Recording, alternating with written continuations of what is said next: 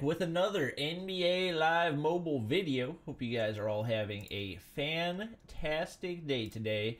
We're actually hitting you guys with a double upload because we've got some new content for you guys. As you can see, we've got a Cinco de Mayo program coming to NBA Live Mobile. Shout out to NBALM.com.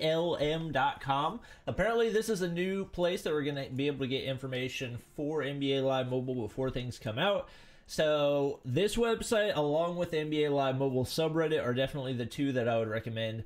Or you guys could just hit the subscribe button down below and turn on notifications, and that way you'll be notified as soon as we know that information is coming out about NBA Live Mobile, because that's what I'm here for.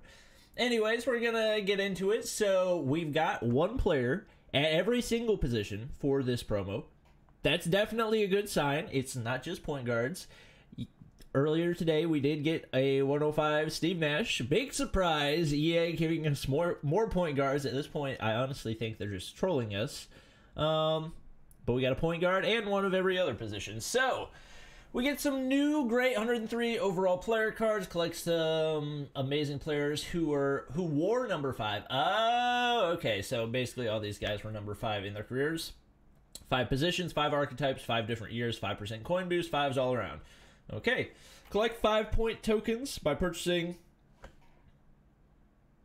Cinco de Mayo packs in the store or off the auction house. Okay. And exchange them for Cinco de Mayo. Is there... I'm going to be really annoyed if there's probably not any way to grind this. That's what it looks like, guys. Need 50 tokens in the set to claim the pack. The set lasts 7 days, so I hope we also get a free pack for 7 days. I would guess that's probably what we're going to be getting. Update, promo lasts 3 days, so we can get 6 free packs from the store. Okay, sweet. And 6 chances to get a free 103 overall. That's good. Hopefully, with that many people opening the packs, there will be a good amount on the auction house, so even if you don't end up pulling him, there's a chance that you might be able to pull one out of a pack. Or no, there's a chance that you might be able to buy one for relatively cheap is what I meant to say. So, claim that pack every... Okay, so a 7% chance at a 103 every 12 hours you can pull... Probably only be able to pull... No, you'll be able to pull 6. Let's see. So, around like a 40% chance that you get a free 103 overall. That's pretty dope. And then in this one, you also get 5 Gold Plus players and 1 to 3 5-point tokens.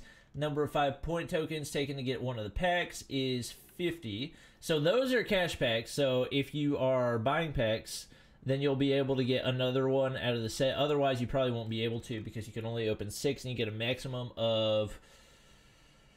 That would be a maximum of 18 tokens that you can get out of it. I don't see any other sets. So this is not like a grind promo. This is here for Cinco de Mayo. I'm not complaining at all because we get 6 different chances at getting one of these 103 overall players. If you look at this Jason Kidd, just look at this column of stats right here.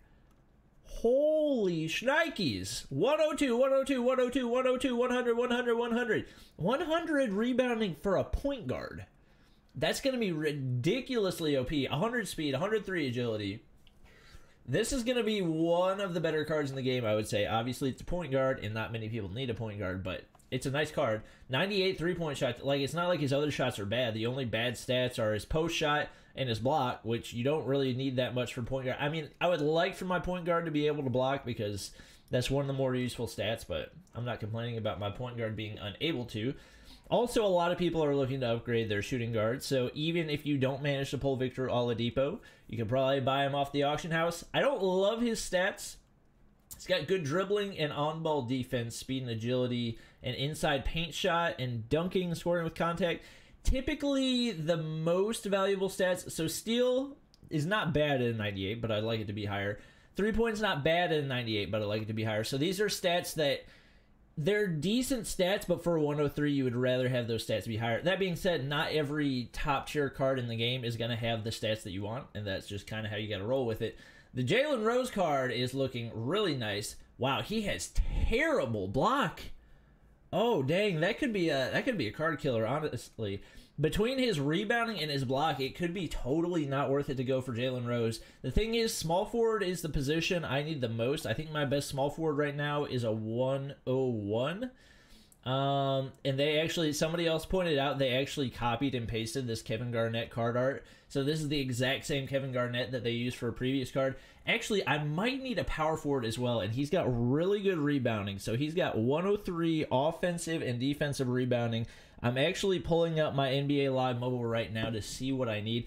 102 post shot, 101 scoring with contact, 100 inside paint shot. A 95 3 ball for a Kevin Durant or a Kevin Garnett card is actually really nice. So that might end up being the one that I go for. Yeah, I currently have Dirk right there, and I think that would be a pretty nice upgrade over Dirk, who is a... Actually, I should have... Oh, no, I only have... Wait, no. Let me just hit best lineup. Okay, I've got Sean Kemp in there, but he's a 101. 103 would be a really nice upgrade right there. But it would be the same for center and for small forward as well. So it's a tough decision. It really comes down to which of the three is the best. Definitely not too impressed with the Jalen Rose, so I probably won't get that. Kevin Garnett's looking really nice. 103 block as well, and 100 on-ball defense, and 104 mid-range. It's going to be tough to beat. But that Bill Walton is really nice too. Oh my gosh. 101 block, 101 on ball, 104 offensive rebounding, 104 defensive rebounding, 102 scoring with contact and dunking. This is literally like the perfect center. It's going to be really hard for me to not go for that Bill Walton card. Let me know which of the cards you guys like the best. I will say... One of the big downsides of Bill Walton is he's not terribly tall for a center, so he and Kevin Garnett are actually the same height. It could be a pretty big advantage to have the Kevin Garnett instead, and really, the dunking is the only disadvantage that Kevin Garnett has against Bill Walton, and typically, once you get above 90 dunk rating, that additional dunk rating doesn't make a ton of a difference.